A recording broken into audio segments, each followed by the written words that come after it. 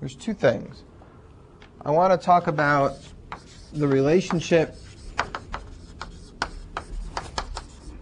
to compiling and programming languages.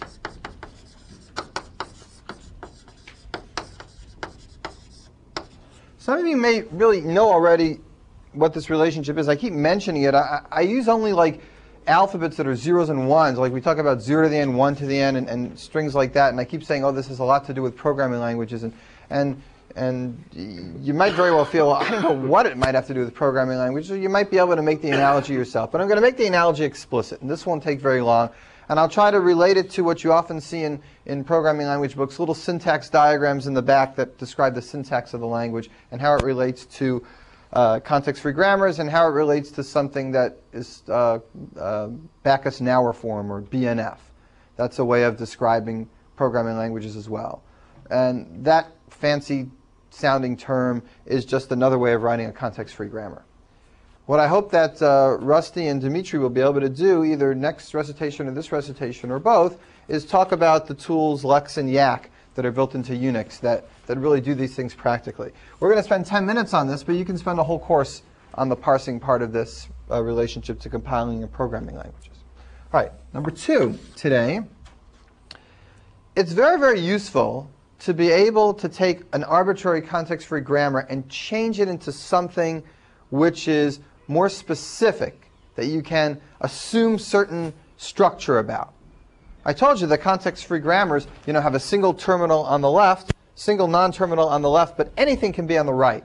It'd be nice if, without any loss of generality, I could say, well, the right actually looks like this. Particular kind of things in the right, without losing any generality. I mean, if you do something like this, the right side has to look like, small terminal, big non-terminal. That does restrict your grammars and takes you back down to the finite state machine level. So is there something in between where we can restrict the right side? Now, why would you want to do this? People always talk about these special kind of forms and don't really motivate them. So I'm going to write down the form that we'll talk about today, and then I'll motivate it before we do it, because it's really an important thing to do. So there's a lot of different normal forms or restrictions to the right side that doesn't really lose you any generality. That means that you could take any context-free grammar and convert it to something in a particular, more restricted form. One of them is Chomsky normal form, another is Greibach normal form, and there are others. Chomsky normal form is a very useful one for at least 4 different reasons that I'll list here. And that's really the interesting part of this lecture, is why it's useful and how it's useful in the next upcoming lectures. The actual details of converting something to Chomsky normal form, which I will do today, frankly, I think is like the driest part of the whole course. It's just relatively straightforward algorithms, but some subtleties, and you need to know how to do it. So we'll do it, and I'll do some examples. So here are the motivations. Number 1. Now I'll make it letter A. Motivations for Chomsky normal form. Every string of length n is derivable in 2n minus 1 steps.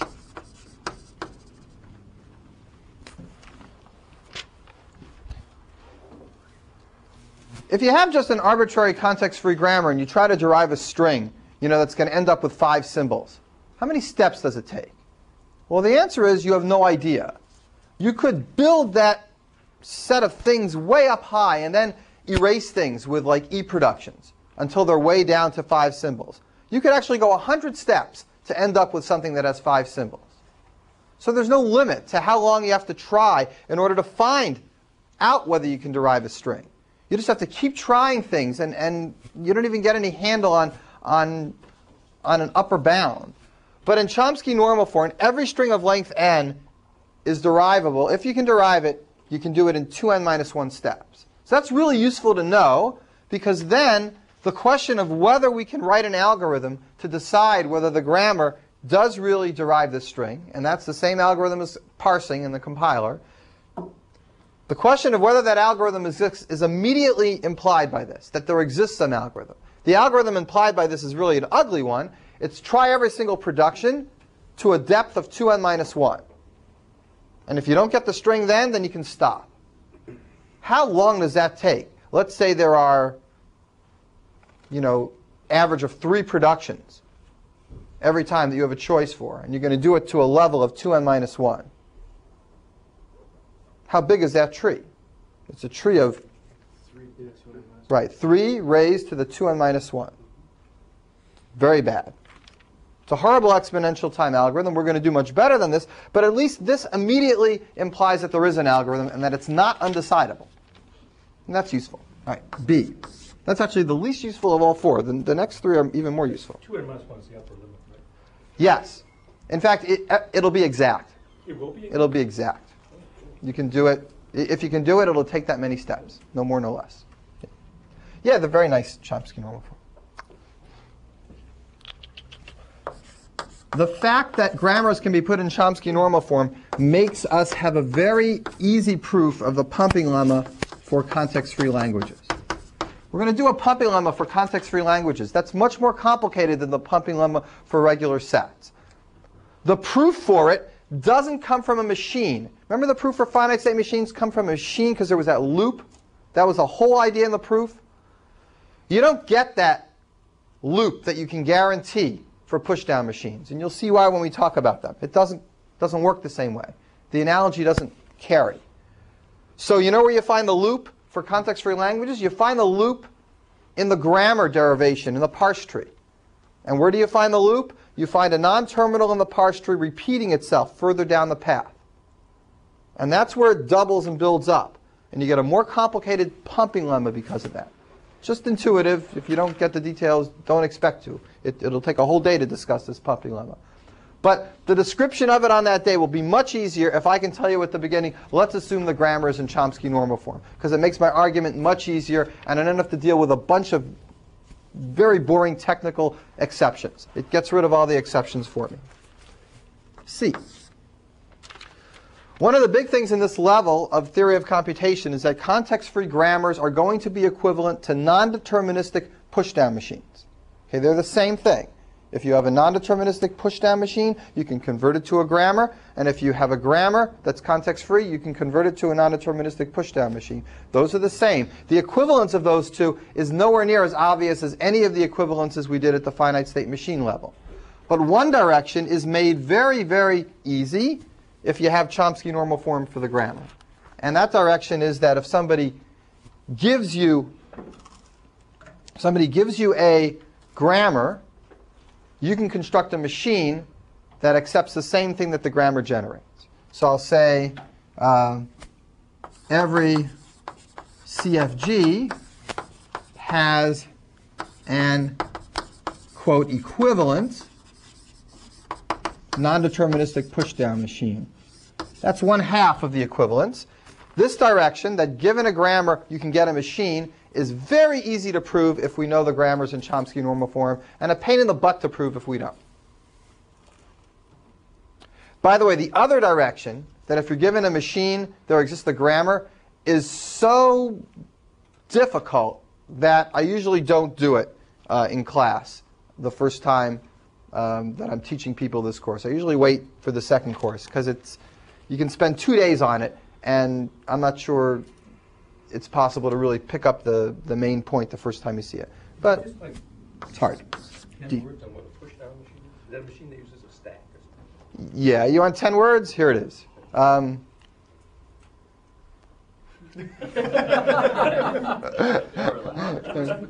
4 right there.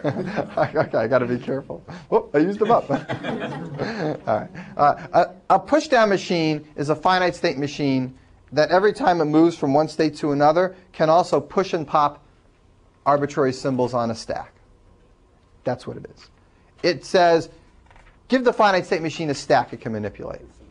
If you give the finite state machine 2 stacks, it's all the way up to Turing machine power.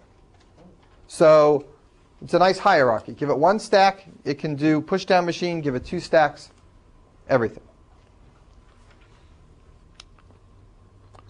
Okay, D. There is a good algorithm for membership in context for membership of strings in context-free grammars.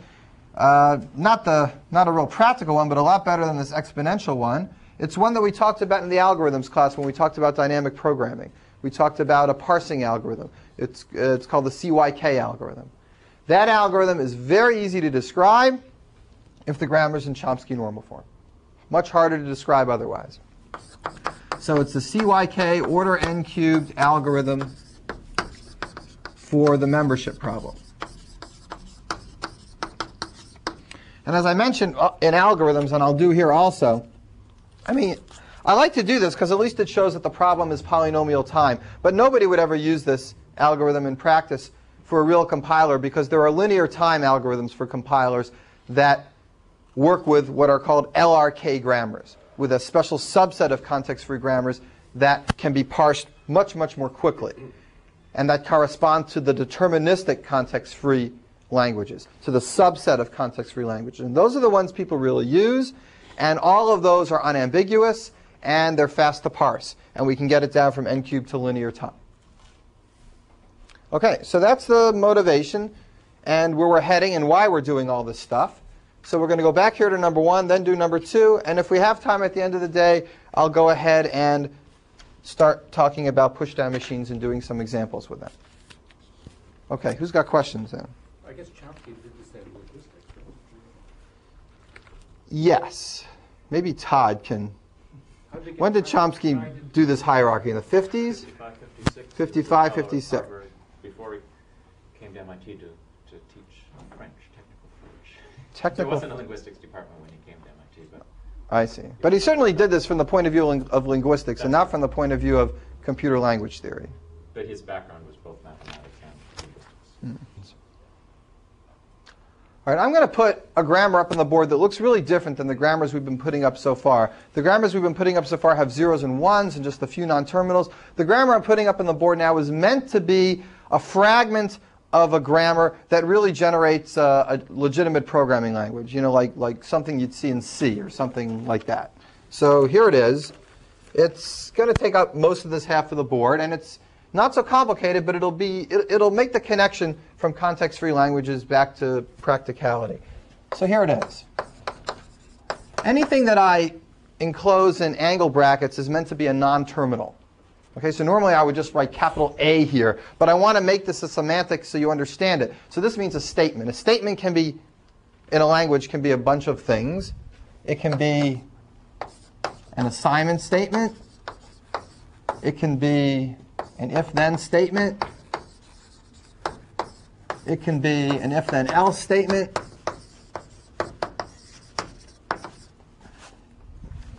Are you writing something that's just a context-free grammar, or is Chomsky normal form? This is nothing to do with Chomsky normal form. Right. This is just number 1. I'm just trying to make the connection to compiling and programming languages. So let's call this the start symbol of our grammar. A statement in our language can be one of these 4 things. It can be an assignment statement, an if-then statement, an if-then-else statement, or it can be a begin-end block. Okay, that's like the open braces and closed braces in a lot of languages. All right, so now these are all non-terminals. It's just this or this or this or this. We have to say what each of these are.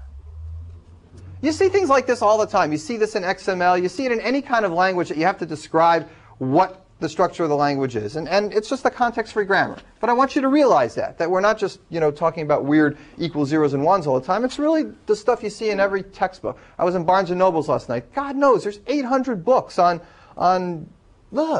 every, learn, what was it?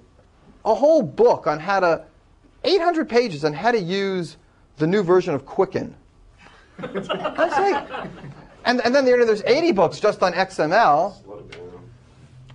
Anyway. Here's the if-then statement. The if-then statement actually has some terminals in it. Anything that isn't in angle brackets is a terminal symbol. Think of this as like a 0. It's a token that stands alone. Okay, IF is like a single terminal. So if, the word if appears, then comes something we'll call an expression, which is angle bracketed because that needs to be expanded later on. If expression, then terminal symbol, then what? Then statement.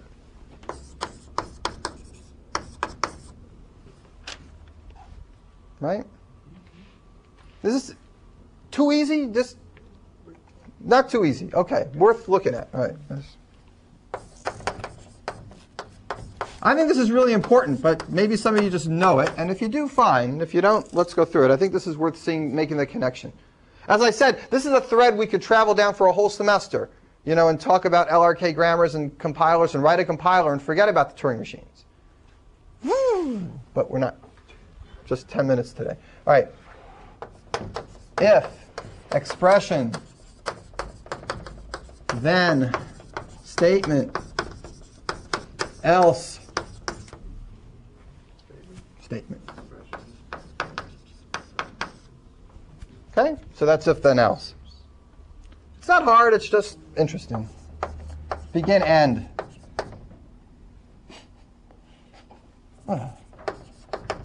Begin, end. Starts with the word begin, has a statement list in the middle, ends with the word end. This is actually just like a language called Pascal. C uses open curly brackets and closed curly brackets for begins and ends. They call them blocks, whatever. Java does the same thing. But in Pascal, they use the word begin and end. Not the biggest difference between the languages, but at least one minor difference. What's a statement list? This is for the first time you have to think about, remember you did some exercises with Dimitri yesterday about how to make context-free grammars for certain kinds of languages? So right now, in the next step, you're going to have to remind yourself of that kind of exercise. What's a statement list going to be? Just describe it to me in English first, and then we'll write it out. A list of statements, one after the other. At least one, and possibly many. How do we write that? Yeah, it has to be at least one. All right, so you know what? I'm not going to do this in a context-free grammar right now for the following reason, because I want you to realize that sometimes people don't write context-free grammars like context-free grammars. Sometimes they make pictures, and they call them syntax diagrams. And they're just the same thing, hidden in a different form. Syntax diagrams in Backus-Naur form and extended Backus-Naur form are just convenient ways of writing context-free grammars down. So here's a syntax diagram for this that I think is very intuitive. You can have a statement, you can be done, or you can go back and have another. And when you're done with that, go back and have another. Everybody understand what that syntax diagram means? It means lots of statements, at least one. All right, so let's turn it into a grammar, and in doing so, teach ourselves how to take any syntax diagram, which is nothing more or less than just these loops with things on them, recursively rip them apart, and turn them into grammars. So let's do the simplest version. How do we take this little loop and turn it into a grammar? I'll do it right underneath. Statement, list, followed by statement. What's the idea there? If you repeatedly now substitute statement list again, it becomes statement list statement. Statement list anchors on the left and builds up as many statements after it as you want. This is just like 0 star. Nothing more or less than 0 star. It's just lots and lots of these. And how do you terminate? Just a statement. With a single statement. And if you wanted to have no statements possible, you terminate with an empty string. But we want to have at least one statement. By the way, in Pascal, you can have no statements in there. So this isn't exactly Pascal. OK, so this diagram is the same as that grammar. What haven't we expanded yet? What's missing? What non-terminals are just sitting there? We need assignment, expression. So let's start with assignment.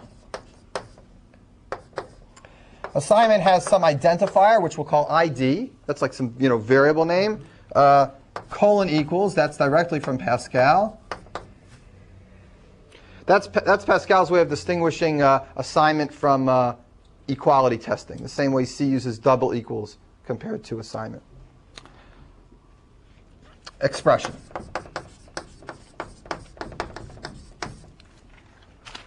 Please don't ask the following question. In C, these expressions are actually identical. Any expression can go any place, and every expression has a meaning and returns a value. Pascal was actually a fussier language, and this had to be a Boolean expression, and this had to be, well, it's a little, the grammar in reality might be a little different, but I don't want to make it too complicated. But you might want to separate and make a different non-terminal for this kind of expression and a different one for that. And you might not. We're not. Yeah, Teresa? What does it mean to be a terminal? Like, what is that? The terminal means that it's going to sit there when we're all done and be something that gets generated from this. It could be part of the language when we're all finished. These angle bracket things will all disappear, and when they do, there's going to be nothing left but if A equals 3, then There'll be nothing left but terminals? Or there'll be nothing left but terminals. The terminal symbols are the things that are left over when you finish generating the string. Okay, the fact that something starts out like if isn't different than the letter A, I mean, it seems like you're using terminal at a higher level in combination with these non-terminals, but you're not using A in combination. Does that mean there's any difference between IF and A? I mean, they're both ultimately terminals, but... No, there's no difference. I mean, A is in fact, no, they're the same thing. IF and A or 0 or anything else would all be the same. Same terminals, no difference. This is just like HTML, all these little tags disappear.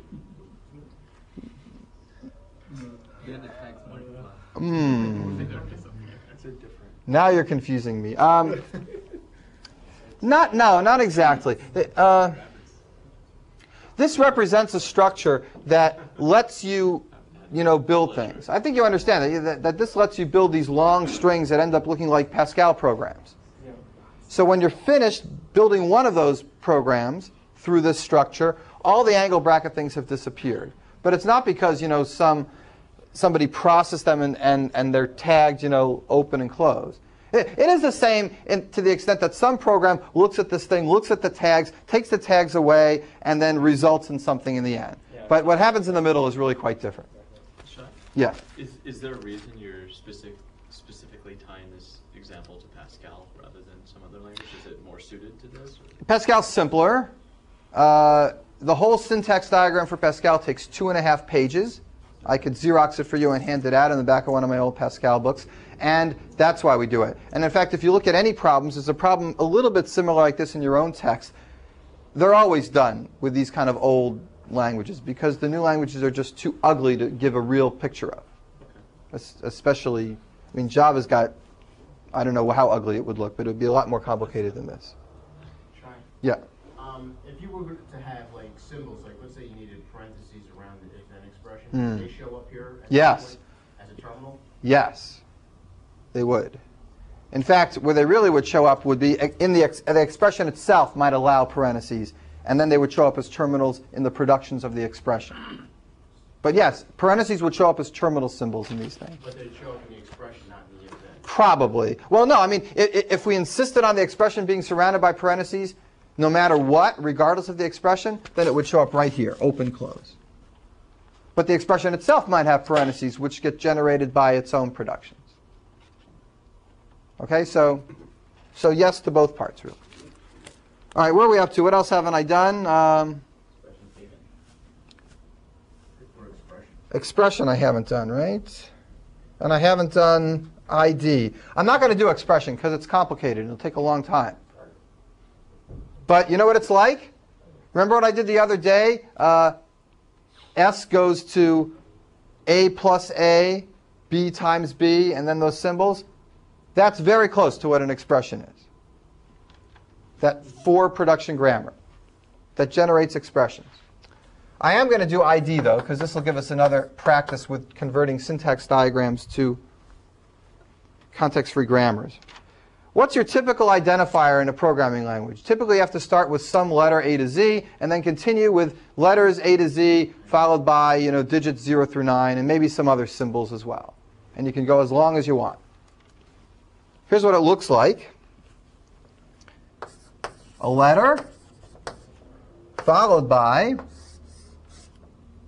a letter or a digit. Let's just say that's all you can do. And then you can end.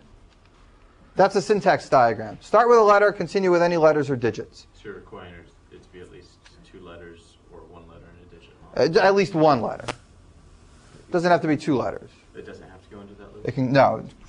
can go right out. And of course, we can add underscores or dashes or anything else you want to allow in identifiers in this list.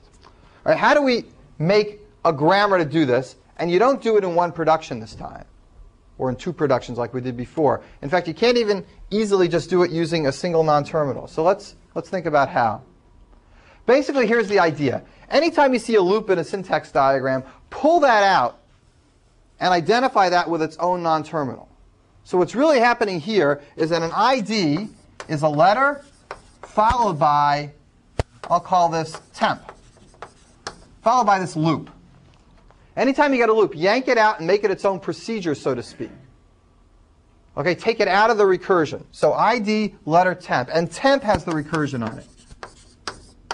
What is temp going to look like? It can be temp followed by a letter. That's this loop. It can be temp followed by a digit. That's this loop. And what can it terminate with? Well, temp starts here, so it can terminate with nothing. Okay? It doesn't have to terminate with a letter or a digit. It can actually be no occurrences. So this gives you, this is just like 0 plus 1 star. I can have any letters and digits I want in any order I want, and then I can stop, including the empty string. So that's what you do. If you see a syntax diagram, look for the loops, yank them out, identify them with their own non-terminals, and then put the placekeeper back in here. So ID goes to letter temp, and temp has this loop in it. That's enough of an example for if I made you do it, and I probably won't, for you to go look at syntax diagrams and unravel them and turn them into grammars. But enough for you to get the sense that they're the same.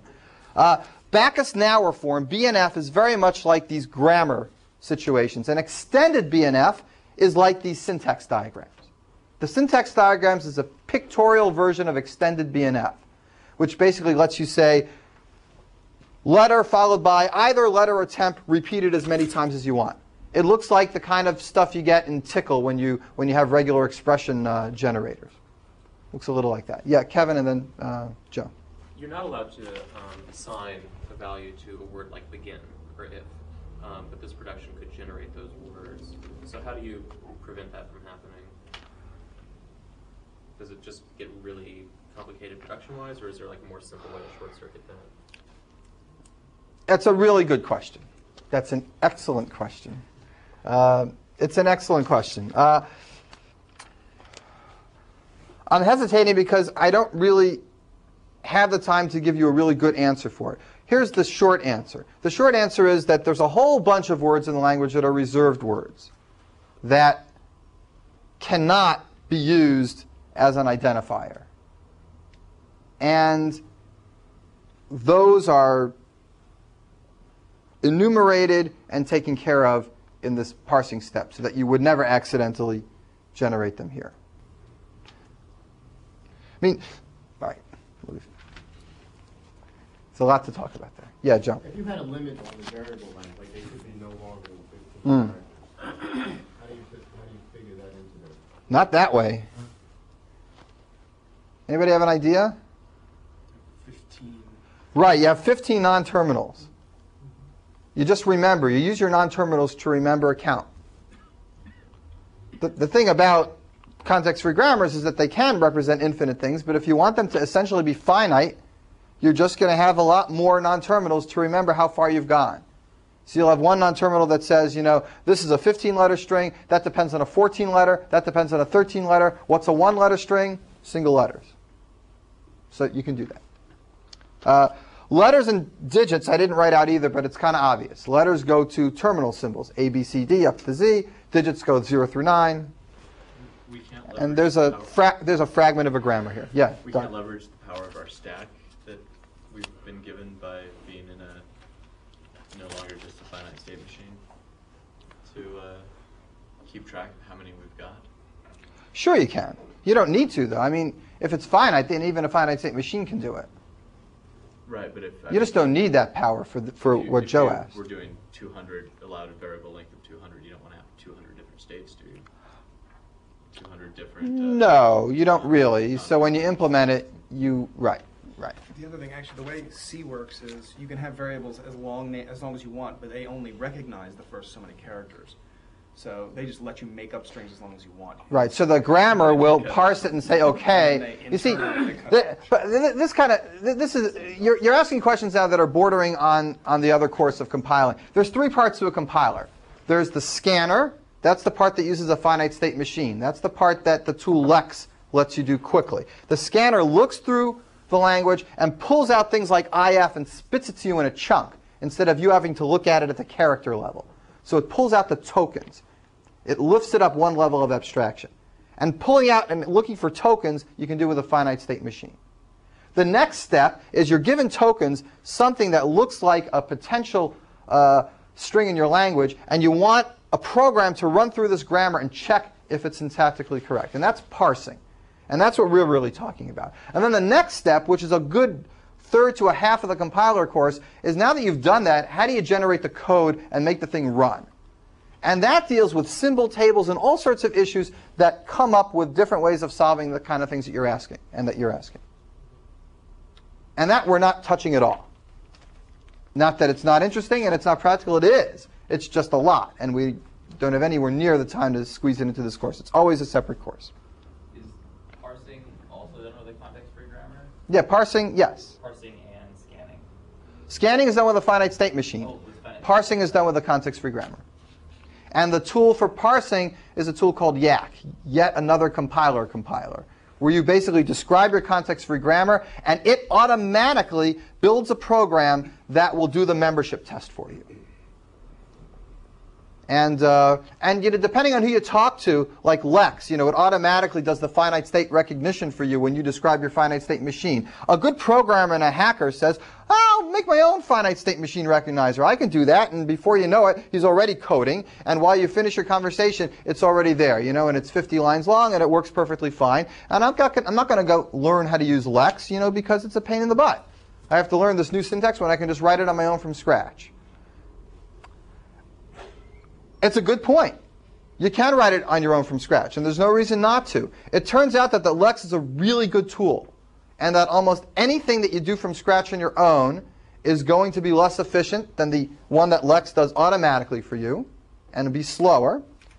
And what's more, there are things that, once you do get used to lect, are just much more convenient and really do speed you up. So it's like any tool. If you use it a lot and you get used to it, you should use it. And if you can use it once in a blue moon, it's not worth learning. Anyhow, it's a cool tool. And Rusty, when are you going to do that? Tomorrow, maybe? Either this afternoon or tomorrow. This afternoon or tomorrow, Rusty will show you a good example. What did you do? You made a scanner that looks for... I think we're just going to do a calculator. A calculator, okay.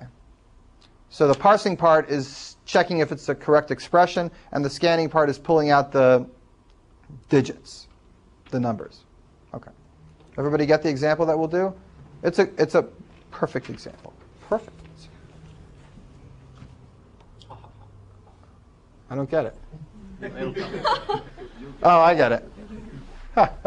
Okay, we're up to Chomsky normal form. Here's all the great motivations. They're all so interesting. They're all so neat. You'll appreciate them every time we get to these stages. And now we're doing it. And like I said, I got to tell you, it's dry. I don't like it, but I need to teach it to you. And I will try to make it as interesting as possible by inviting people up to dance in between each step or something. I don't know what we'll do.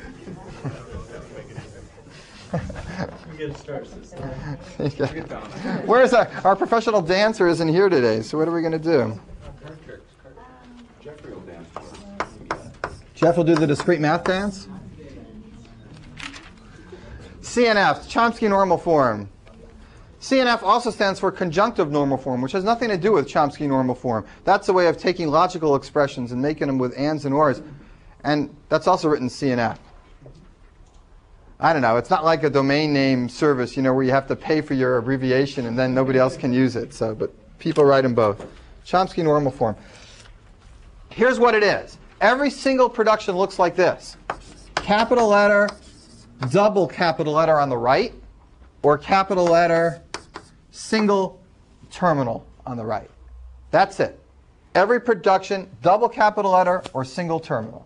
Double non-terminal or single terminal. And That is enough flexibility to capture any context-free language. You give me a context-free grammar, I can convert that context-free grammar to one that looks like this. And in many ways, it's the best you can do, because you know that if I insist on this capital B being a terminal symbol, we're at the regular set level. If I insist on this capital C being a terminal symbol, we're at the regular set level. So this is a pretty simple grammar to be able to capture all the possible grammars available. All right, all productions look like one of these. How do we show that any grammar can be turned into a grammar like that? Step by step by step, we will do it and try to make it intuitive. I want to motivate this a bit. So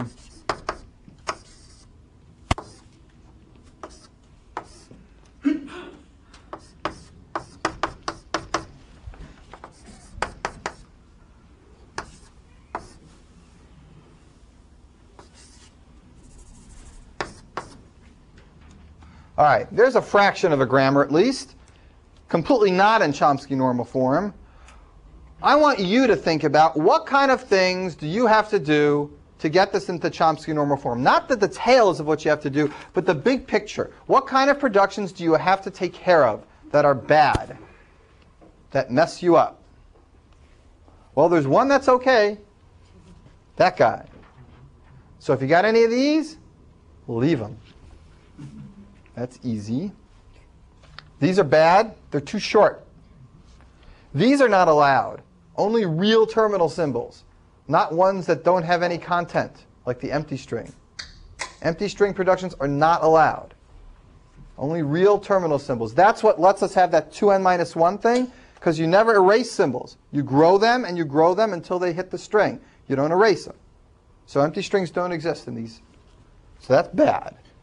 But recursion on S is okay. S goes to empty. No, I'll get to that. Okay. Clever question. Yeah, I mean, Todd, look, what if the empty string's in the language, right? I can't just leave it out completely. So there's one exception to the empty string. If the empty string's in the language, you make a new start symbol that goes to S and the empty string. That's the only exception to Chomsky normal form, is that if the empty string's in the language, you're allowed one single, non-terminal here and one empty string there. Otherwise, it really is consistent. 2 non-terminals, 1 terminal. I don't know if that's what you meant, but it's kind of what you meant. You will not ever get S going to empty. If it happens, it's going to be filtered at and look just like this. This is the only time you'll see an empty or what's called a unit production. Only 1 unit production allowed. This one's no good. Too short. Too short. This one's no good. Too big.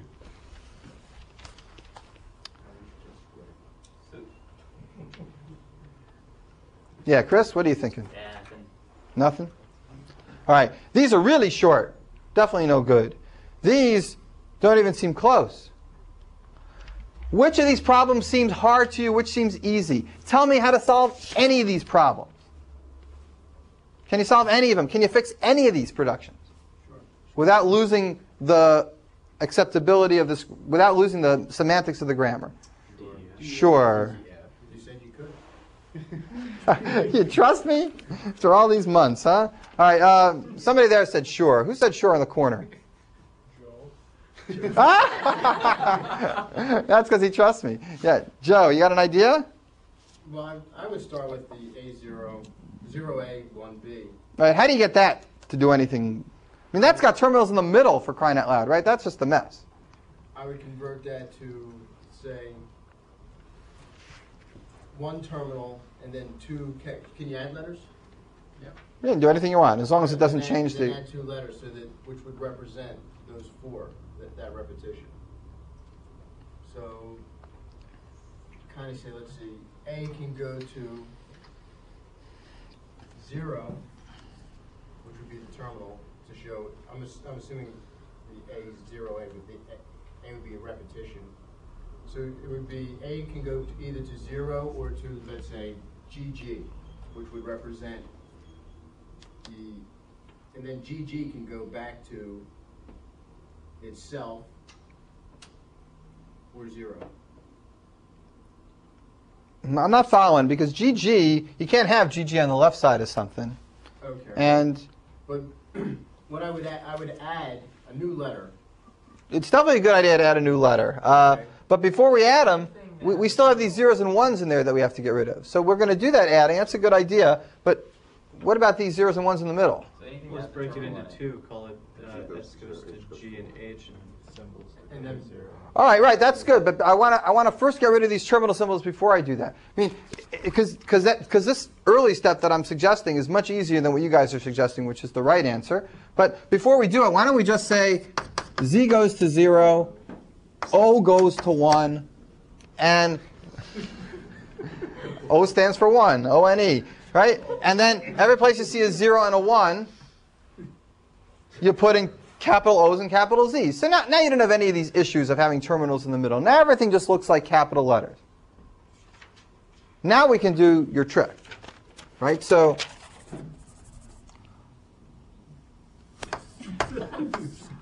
ZAOB. Now this looks kind of just like this. Now, in fact, Zaub, twice the caffeine, half the intelligence. Zaub. And it'll sell too, that's the thing. Now all the examples can be divided into very simple categories. Either you have productions that are too long, or you have productions that are too short, or you have productions that are... All right. Let's do the long ones first because they're easy, or at least easier. And both Doug and Joe have the right idea there. What we're going to do for long ones is we will kind of group them. We don't have to group them 2 and 2 because that's specific if we happen to get 4. But we want to make it more general grouping. But basically, what we're going to do is think of this as two things. Z followed by AOB. And the AOB will be represented by some new letter that we've never seen before, say M. And M goes to AOB, and M takes the place here. Why not have a non-terminal point to 2 of the first 2 symbols? To do it 2 and 2? To 2 at a time, since that's our limit. No reason. This is just systematic. Maybe we could do it that way. If there is a reason, I don't see the subtlety why we can't right now. So we repeat the process. Now OB gets blocked up. We'll call that N. N gets to be OB. And we're done. This is S goes to ZM. M goes to AN. N goes to OB. And make sure that these M and N appear nowhere else. There can't be any connection with them in the rest of the grammar. They are simply placeholders to make this turn into things of 2. And you're thinking, well, we're not really doing anything. And that's true. We're not. We're just moving things around so that we can always assume that we can do this and we can have 2 non-terminal symbols in every production. And if the other steps were just as easy, it would really be easy. But the other steps are a little bit harder. So these we're going to leave. These long ones we'll take care of. The terminals that are in the middle we can take care of. The things that are hard, that are left over, are the E productions and the unit productions. Because those you can't just group together and pull away. And they do have semantic meaning, and we have to capture all their semantic meaning. So now we have M as AN, but S is still has to be Z-O-Z-M. ZM. I got it. And it has all the, we haven't lost any meaning. Okay so far? All right, so now I'm going to concentrate on how we take care of E productions and unit productions. And here there are some subtleties, and I will start with hiding the subtleties completely. And you know what? Our book completely hides the subtleties. In fact, he doesn't mention them at all. If you actually tried to implement the algorithm he suggests and wrote the program, there would probably be a bug in your program that you wouldn't find until somebody typed in a particularly nasty, sneaky, context-free grammar, and your program would bomb because he doesn't mention it. But you know, he's right not to mention it because it's just ugly and it takes away from the main idea. But I'll mention it after you get the main idea because I want you to see it. Right. All right. Where are we? Here we go. Let's say we have a production like this. Z, N, O, N, Z. and another production like this, n goes to the empty string. Let's say these were the only productions in the grammar. We'll isolate a little magnifying glass on this picture. We would like to get rid of n goes to the empty string. We would like to cross this out. But we don't want to lose any information that this production gives us. So what do we need to do not to lose any information and still be able to cross this out? What we're going to do is we're going to imagine that we went to every other production in the whole grammar where n appears, and we make n disappear. We do the substitution in advance and leave all the possibilities intact in advance. What does that mean? In this case, there's two different n's. So here's what we add on. The first one can disappear. So A could go to Z-O-N-Z. Zons. But in this case, n can only disappear. There's not another. I know, I'm right. Right. Wouldn't they have to, all of them disappear? So wouldn't A have to go to Zaz? Okay. All right. I mean, it's a fragment of the whole grammar. I'm just focusing on the one part. So imagine that other things are there. Don't think this is the whole picture. What else can happen? The second one could have gotten. This is something you do when non-terminating symbol repeats itself. This is something you do when. This is something you do with every single E production. You take the E productions. We're getting rid of E productions now. I'll summarize all the steps at the end in an orderly way. But we talked about how to get rid of long productions. Now we're talking how to get rid of E productions. Here. Actually, long productions is what you do last. Long productions. E productions you do first. And unit productions you do second.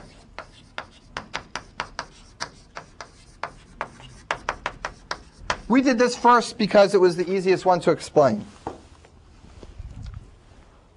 Now we're doing E productions. You take every single E production. In this case, there's only one that we see.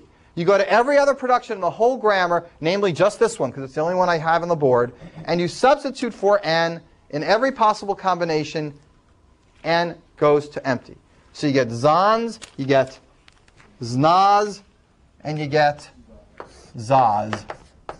And you need all three of those. If there were 3 n's in a production, how many would you add? No, 2 to the third, because it's 0, 1. But the empty string you never add in, so that takes care of 1. And the original you don't add in because it's already there, so you end up adding 6. Here we added. You are clever.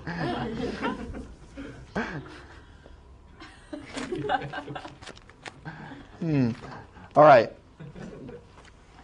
Everybody get that? That's more or less it. You go through all the different E productions. For each one, you go through the whole grammar, make your substitutions, and then get rid of the E production. Goodbye.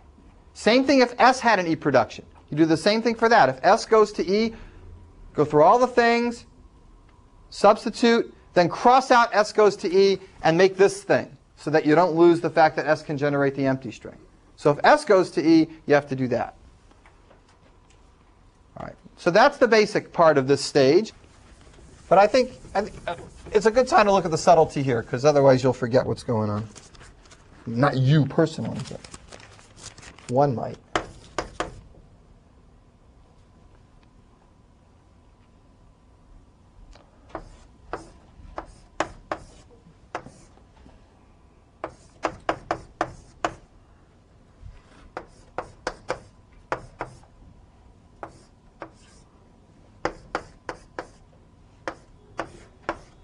Here's a made-up grammar just to point out the subtlety. It's not an interesting grammar, and it's only a fragment of a bigger grammar, but it will point out the subtlety.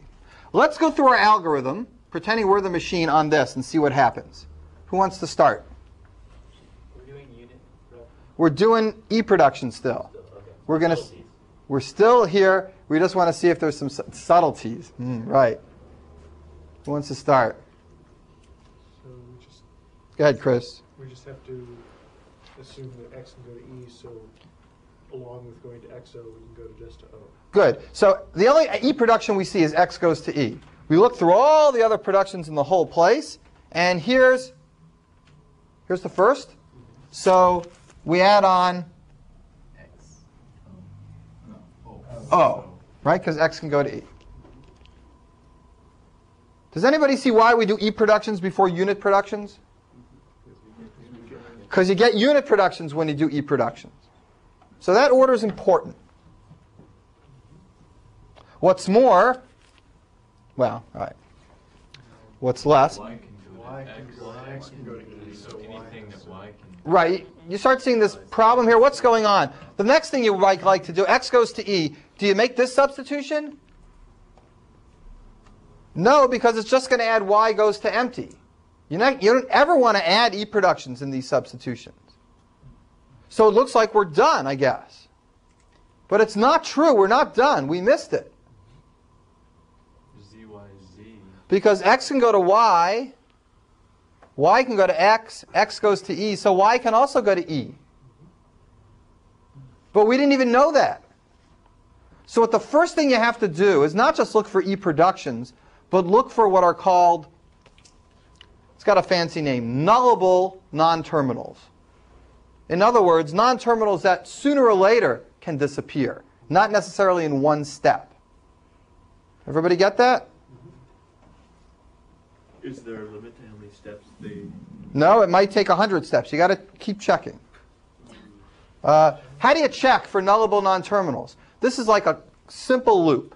Start with all the E productions. What are they? X goes to E.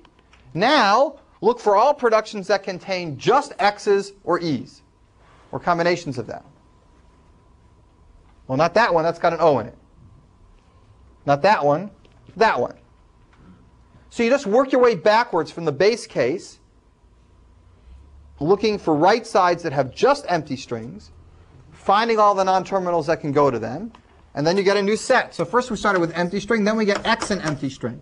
And now we look for all productions that can go to things that have combinations of X's and empty strings. That adds Y. And then you do it again. What if there was a production that went to XY? Say S goes to XY, then we would add S to that list. What happens is you keep doing this, and suddenly in one stage, you get the same thing you had the last time. And then you stop. And you have to be able to stop because this could only get so big, it can't keep growing. You only have so many non-terminals. This is a completely decidable algorithm. It's easy to do. Simple loop. It's very recursive. You could also write a tail recursive. There's a lot of easy ways to do it. But you have to find the nullable non-terminals. And when you do, you write them all down. X and Y. And then you do the substitution simultaneously. You go through everything and you add them all in. So not only do we add O here, but we also add ZZ. And then we can erase all the E productions. Who had a question back here? Joe. There's no reason why every symbol couldn't go to something for the E string, right? In this case, they don't. In this case, they don't, but I'm saying there's no reason why Y, or let's say Z couldn't go to 0 in the E string. And let's say that was your whole grammar. Is that true or not true? That Z could go to 0 in the E string? Sure, it's possible. Okay. So like if of all your terminals go, one of the elements that it can go to is the E string, what do you do? You mean if everything's nullable? Right. You just run through, make all the substitutions, and then cross out all the epsilon productions when you're done. You would just, okay. Just do it the same way. You don't do anything special. It would still work. You wouldn't get any weird thing. The only thing you'd have to do at the end is add this, because S could generate the empty string. And then you get all of the permutations of things that S can go to. Yes, you'd have tons of extra productions by doing it, but that's what you get. You have to do that to capture all the meaning of the grammar. Right, sure. Yeah, Sharon. We don't have to do anything with that X goes to Y, given that Y is a... No, because we're actually going to get rid of it in the next step anyway, these unit productions. But we wouldn't get rid of it because it has meaning part of the meaning is that it captures the E production, but if you erased it, you would lose other things. Because what if Y went to other stuff? You really don't want to just get rid of that X goes to Y. Yeah. You want to get rid of it and make sure you don't lose information, and we would lose information if we just crossed it out. But you dropped the E. We dropped the E, right. This is now gone. Absolutely. Yes. Okay. Questions? Yeah. Yeah, Seth? So once we make this substitution, Yeah. you added the S line. Do we cross out that X goes to Y or the E production? We cross out the E productions, but not any of the others. Okay. All right. Not any of the others. Just cross out the E productions. But it does seem like we're losing information by keeping that Y there, because if Y were with something else, we would or a possibility that the Y just went away, like we do with ZYC. Now we have an or CZ. Mm-hmm. But I mean, I guess there's no way to account for it with just one symbol, but it does seem like we lose the possibility that the Y just goes away. That the X points to a Y and the Y goes away. But we haven't lost that possibility because the Y can just go away and the X can go away because the Y can go away. And anytime the X and Y can go away, we've handled all those situations. Okay. So we haven't lost any of them. Every place we saw an X, we got rid of it, and every place we saw a Y, we got rid of it, and those can continue on from there. Okay. So we haven't lost them. It's a good thing to think about, but we haven't really lost them. All right, so that's E productions. Questions about that? Grammars have to terminate, right? You mean they have to be finite number of non-terminals? What do you mean they have to terminate? Like that wouldn't be complete because Z doesn't go anywhere, and you'd never be able to terminate Z. I see. You're bringing up a point that I'm going to do at the very end, which is you can have grammars that have what are called useless symbols.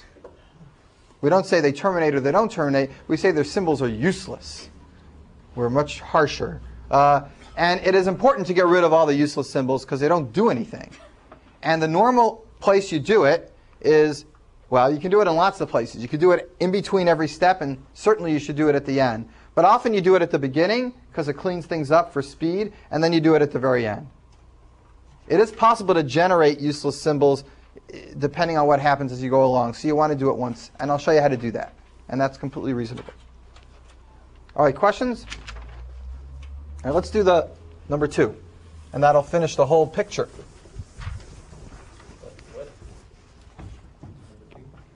Unit productions. Say you got A goes to B, and you got B goes to, I don't know, bozo, CC, ABC, and I don't know, that's it. Oh, I don't know, and 0 and 0.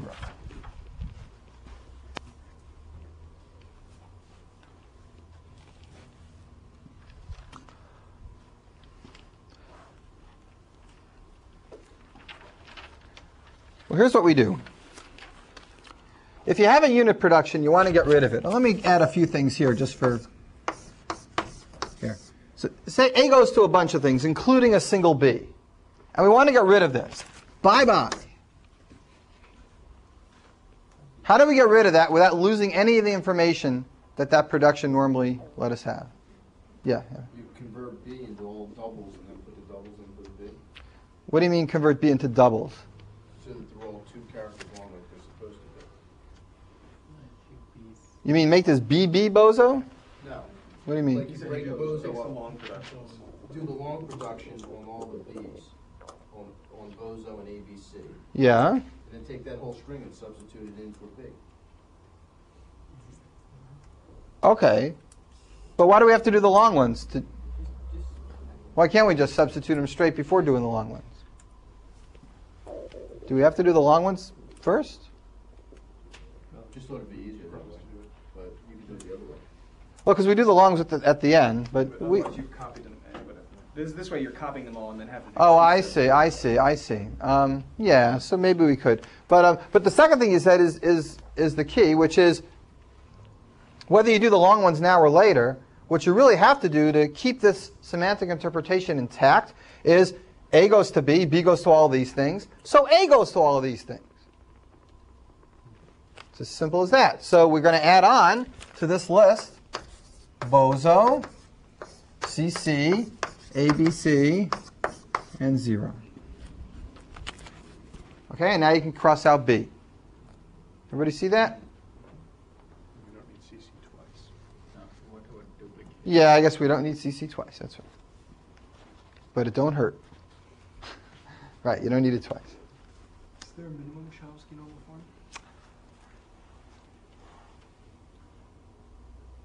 I don't know. I think not. I don't think so. Good question. These are really sets, not lists, right? So we should. Right. Even sets. Right. It's you really can't have CC twice there. Okay. Nobody's wondering about it, so I won't mention it.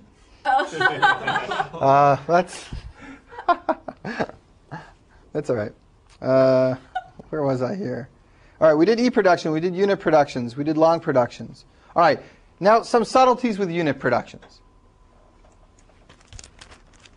Here's another example. S goes to A, 1, 1. A goes to B, single 1. B goes to S, single 0.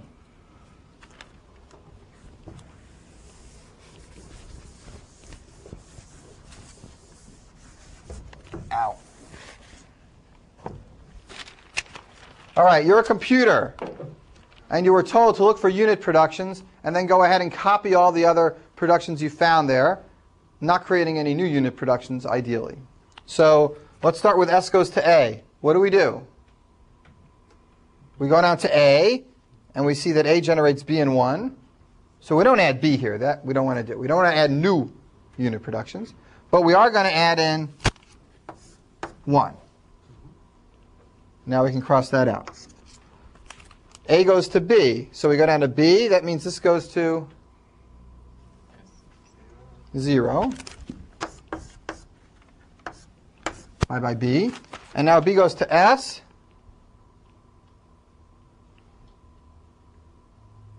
And S has 1, 1, and 1. So we put those both in. And now we're done. Why did we not put the S on the A line? Because that would give us a new unit production that we don't want. We don't want to make new unit productions while we do this. But the implication of your question is, good. I mean, this isn't right. We missed something. Because S can actually get 0. We didn't get it. How come? So, look, this doesn't happen so often. It happens when you get these chains that recursively go back in unit productions. You could go, a year and your program would never see a grammar like this. And the first day it sees a grammar like this, it's going to give you the wrong Chomsky normal form. So what's the subtlety here? The subtlety is what you have to do is similar to what we did with nullable productions. When you look at a unit production, you don't just look at that unit production, but you go forward and look to see if the A has any unit productions. And you make a list of all the single non-terminals that S can get to, even if it's by more than one step.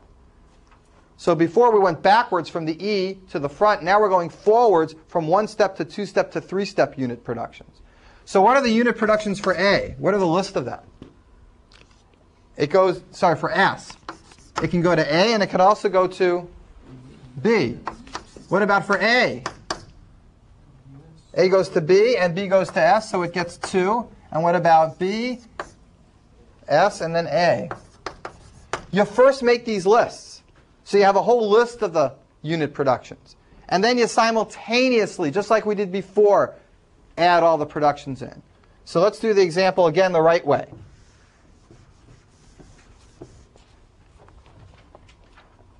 S has 2 unit productions, 1 1 away and 1 2 away. But together they're AB. Therefore, we look at AB combined and add all the things that AB go to. So we get 1 and 0. Then you go to A. Add all the things that B and S go to. What's going to happen is that every one of these will have all these things in them. And this way you don't miss anything. So it's the same subtlety as before, that it's possible that you have to look ahead to other extended unit productions the same way we had to look ahead to extended E productions. Okay, questions about this? When we started this grammar, it looked like this.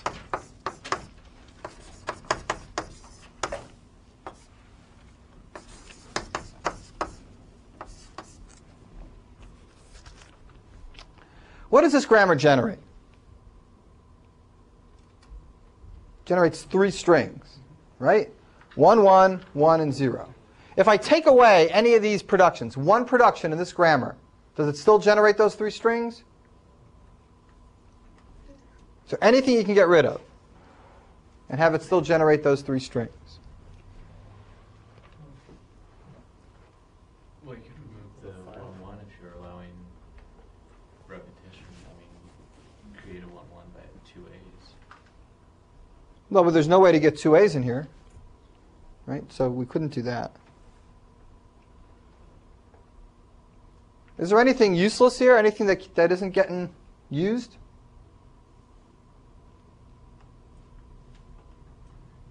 We need the A, it goes to B, to be able to get the 0. I don't know if we need B goes to S. Might be able to get rid of that. I don't know. But we certainly can't do much to this grammar.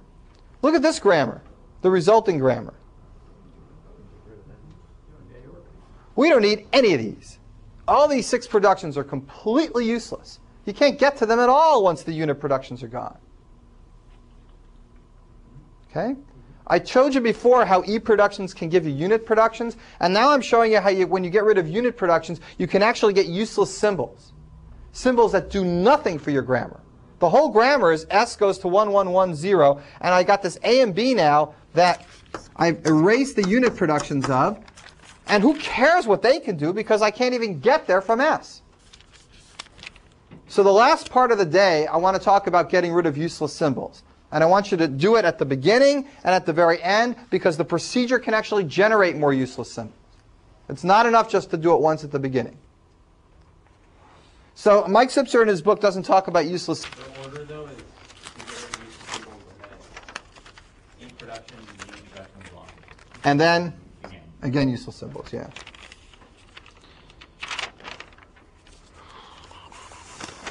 Where's my useless symbol? Okay, here we go. Useless symbols.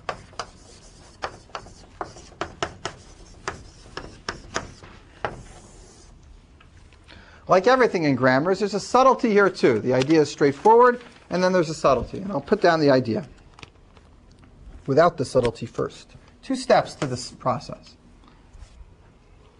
Think of this as an example for your motivation. Why are these symbols useless? Because they can't be reached from S. If there was any production out here like A, B, then these symbols would not be useless. These symbols are useless because you can't get to them from the start point. Okay? It's like a big cave, and there's no way to get to a particular room from the opening of the cave, so what do you care about that room for? All right. On the other hand, there's another way symbols can be useless.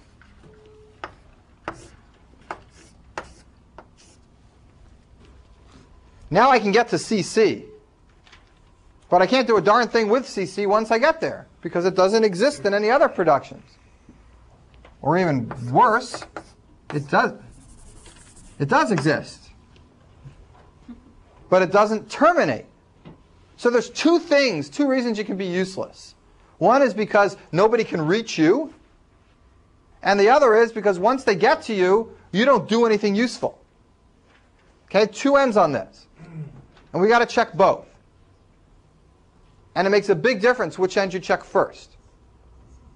So I'm going to write down the 2 things we're going to look for and talk about how we'll do it. So step 1 is find all the non-terminals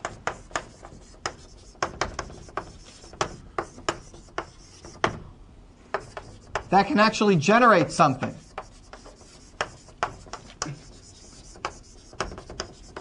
This excludes things like C. find all the things that actually generate something, that don't sit around and loop on their heads. Do that first. All the ones that don't generate anything, like C, get rid of them and get rid of every production in which they appear. So if there was a production here, BC, then after this step, we would get rid of this, we get rid of this, and we get rid of this, even though that B is in there. Okay, that B just got contaminated because he was hitched up with a useless symbol. So there's no point in keeping that BC anymore because C could never disappear, so who cares what B does in that production? Questions about this? We haven't talked about how we'll do this, but we talked about what it means. Now there's the second part. Find all non-terminals that can be reached from S.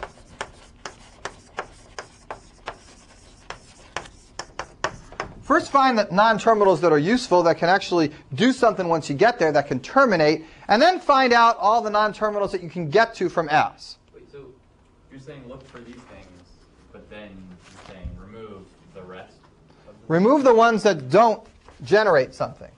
Okay. In this case, remove the C and anything that has a C in it. Looking for ones that don't do anything. Useful and then eliminating them. The way you've written it up, looks like we're looking for useful symbols, but we're finding all the things that are useful. Because you know the way you really do it is you find the ones that are useful, because it's not And wipe everything else out. right. Okay. Right. This is how you really do it. So I should say find all non-terminals that can generate something and delete the others from the grammar. Oh, I don't know. Write your own notes here. I hate this stuff. I'll tell you what I mean, and you can write it. Find all the non-terminals that can generate something, and keep those. That looks good. And keep those. What do you do with the rest of them? All the non-terminals, all the rest of them you get rid of, and any production that they sit in you get rid of. Okay, so it's not just getting rid of it and all its productions, but also any production that it sits in. Like that BC over there would go away. Here we find all the non-terminals that can be reached from S, and we keep them. And keep them. They're good. We like them. And all the others, we get rid of them, and we get rid of all the productions that they sit in. I think Normal form has a start position. the normal form has a... Starting position. Start state. Sure, it has a start state. Yeah, I mean, Does it make sense? every grammar has a start state, right? How could there be expressions that contain them, they're not reachable? Unless the expressions are in other non-reachable states.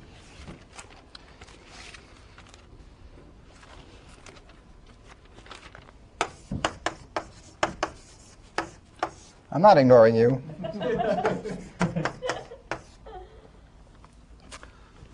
Let's do this example. I'm going to show you right now.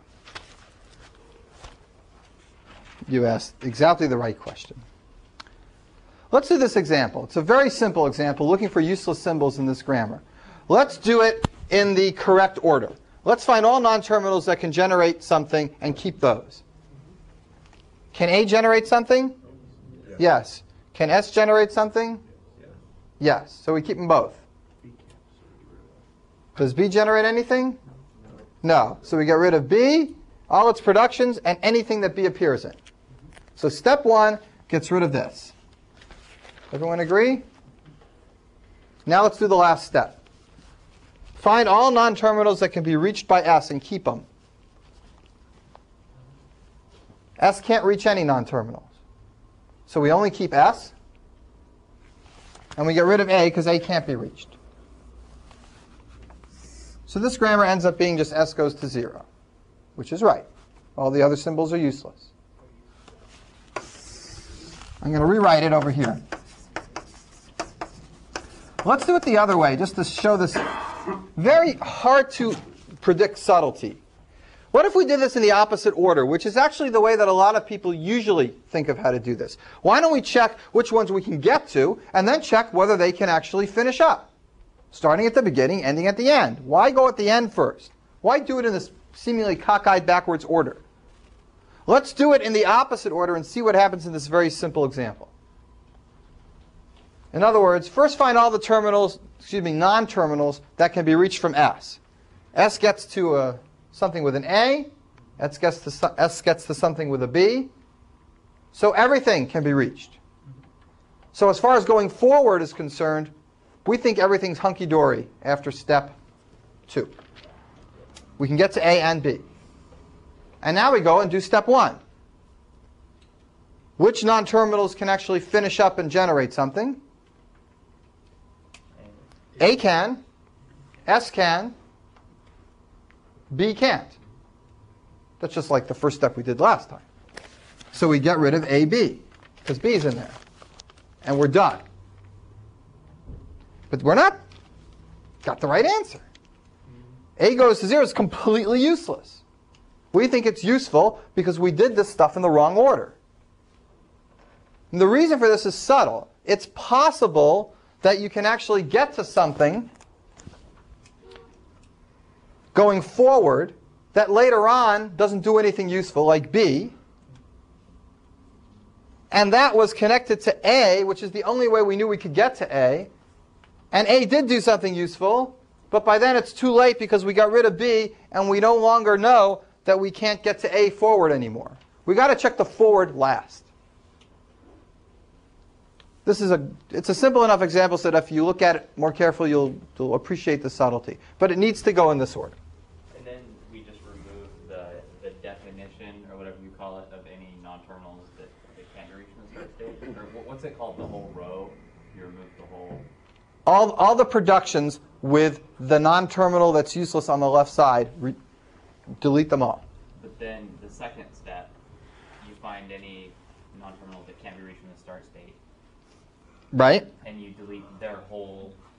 Delete any production that contains them either on the left or on the right. Okay, so it's the deletion rule is the same. Same exact rule. Yes, yes. Same rule, just different criterion. So if it's on the left, you get one height. Right. Yeah, Joe? Could you do that again with B going to C and leaving C as the dead state? I'm just confused about how this works. All right, B went to C. Okay. Let's do it again with this example.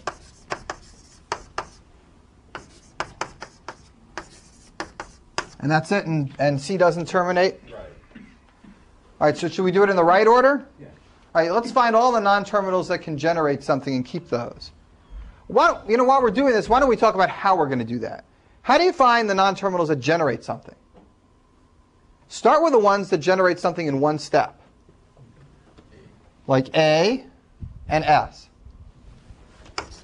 This idea should look familiar. Those generate terminals in one step. How do you find the things that generate terminals in 2 steps? Find non-terminals that have combinations of A, S, and terminal symbols on their right side. Just look for things that have A's and S's and terminals. There aren't anything. If there were, then they could also generate terminal symbols. And then you'd add more symbols to that. And you'd do this just like we did with the nullable productions. It's the same kind of a loop. And you have to stop because you can only add so many non-terminals before you add a non-terminal. So in this case, the only 2 things that generate terminal symbols are S and A. Everything else we're going to get rid of. So B and C we're getting rid of. Bye-bye B, it goes to C. Bye-bye AB. Okay? So that B in the AB goes in this step here. Right. It's gone. It goes away in the step that we called number 1. And now we go ahead and do the second part. And let's talk about how we should do that. Going forward from S. Well, look at all the productions that S can get to and add them to your list. They can get to a production AB, so it can get to A and B. Oh, sorry, AB's already gone. So now there's nothing. But if it could get to AB, you'd list AB there. And then you go forward from A and B and see all the non-terminals that they could get to and list those. And go forward from those and see all the non-terminals they can get to and list those. Every single time you either add a non-terminal or you stayed the same. If you stay the same, you're finished. So how many steps can any of these loopy algorithms take? The number of steps equal to the number of non-terminals in the grammar. Because The slowest it's going to be is you add one non-terminal at a time. And then it has to stay the same once you get all the non-terminals. So looking forward in this step or looking backwards in the nullable, all of those algorithms take time proportional to the number of non-terminals. It's very fast. You could write a program to convert things in Chomsky normal form very, very quickly. All right, so anyway, Joe, so going forward from S here, S can't get to anything because there's no non-terminals in this list. Therefore, can't get to A, so we cross out A, and the only thing left is S goes to 0 again. Questions about this? I want to mention one more thing. We're done with Chomsky normal form, and I want to mention one more thing before we quit then. I won't start push-down machines today. I'll start them next lecture. Dimitri's going to do some examples of this stuff and of more grammar stuff. Then we'll do the Lex and Yak thing. Then we're ready to move on to machines. But before I quit today, remember I told you there's like only one interesting thing you can decide about context-free languages, and that's the membership question. And we'll talk about that on a separate day, a separate algorithm. But there's one other question that you can answer. Anybody remember what that is? Another question about context-free grammars? Almost every question is undecidable. The one question you can answer is, does a given context-free grammar actually generate nothing? That you can answer, yes or no. How do you answer that question now that we've done Chomsky normal form? Does it only generate nothing, or does it generate nothing? Nothing meaning the empty set, not the empty string. Generates nothing, not one terminal symbol. It would all disappear in Chomsky normal form if you just kept. If you actually did the Chomsky normal form, you would have no grammar left. But you don't even have to do it that much. All you have to concentrate on is this last useless symbol part. All you have to do is check whether the start symbol is useless. And we have a two-stage algorithm that's completely loopy and loopy in a good way, and simple to do that. You can check whether any non-terminal is a useless symbol. If the start symbol is a useless symbol, it means the start symbol cannot generate any terminal strings. If that's the case, the grammar is empty. Okay, generates an empty language. That you can do. Asking the complement of that question, does the grammar generate everything? That's undecidable. That's much harder. The complexity, the time complexity to get something into Chomsky normal form? Like how long does it take? Where the size of your input, say, is the number of non-terminals or the number of productions, or so most of the steps are proportional to the number of non-terminals in your grammar, which is kind of constant relative. I mean, because the productions might be much longer than the. So the number in Chomsky normal form, the number of productions and the number of non-terminals is just related by a constant, right? Because you only have 2 in each one. So there's only one step that takes more than the obvious linear time. You tell me, what step can take a lot of time? That e-production step. If you have a lot of occurrences, you get that exponential thing. Because of the subtlety? No, because like if M appears 6 times in a production and it can disappear, then there's 2 to the 6 different ways it can disappear. That's the only time where you actually do something that tends to explode a little bit. But practically speaking, it's easy to do. It's not a difficult algorithm, and it's not an NP-complete problem. Okay, that's right. You were just talking when you were saying to decide whether or not it produces the empty. Right. You said you put it in Chomsky normal form and then check to see if the start state is useless, or just you can just take it from the beginning and say, is this start thing useful or useless by running this algorithm? You don't have to do anything as far as the other steps go. You just take the useless symbol algorithm and use it separately, and that's good enough. Are computer languages put in this form? No, I don't think so. My motivations aren't up on the board, but actually if you look at all those motivations, none of them help with compiling. They help with that order n cubed algorithm, which nobody uses. They help with a proof of the pumping lemma, which is an abstraction, but we don't actually have to keep anything in that form. And it helps with a proof that machines are the same as grammars. So it's mostly a mathematical convenience and not a practical convenience. Yeah, practically you come up with these things in an LRK grammar called LR items. And you make a big finite state machine out of them, and then you come up with a parser based on that. So actually you don't do this to do compiling. Other questions? Yeah. Does Chomsky normal form allow the ORs, the bars between different options? Or do you have to break that up into separate? Yeah, I mean, they allow it. It does. Yeah, I mean, that's just a writing convenience more than a rule about how many are in each one. Right, So, well, it would mean you would have to rename it. You'd have to do S goes to A, B, or C, D would have to be rewritten. S goes to A, B, S goes to C, D. Well, if you don't allow the ors, if you don't allow it to have multiple ones, then you could No, it's just, add extra symbols. I want to make sure I understand what you're asking because it's not, I mean, it's just a writing convention to do that, but if you allow multiple productions out of the same S, analyzed in the paper where there's only one production that has non-terminals, those are very special grammars. Maybe, I should just, here, I'll just, before we quit, we'll quit in just 1 minute, but last thing today before we quit. We talked about these special grammars, these single tree grammars that every non-terminal like S would have only one production. It might have a lot of terminals, but only one production with non-terminals. Special kind of grammar. And we showed that you can get equal zeros and ones. And I think Neil asked me, is there any set that you can't get with these kind of grammars? So here's a simple set that you can't get. You can't get 0 star plus 1 star with these kind of grammars. It's a regular set, you can't even get it.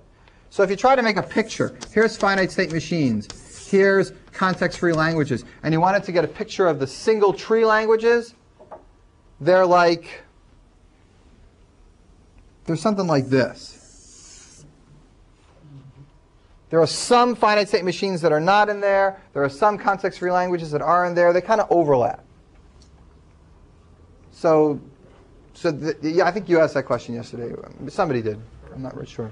But anyway, even simple languages like this you can't get because you really need that union. You need two possibilities. There's a proof for it. That's the intercalation lemma. It's like a pumping lemma. You can really prove this can't happen.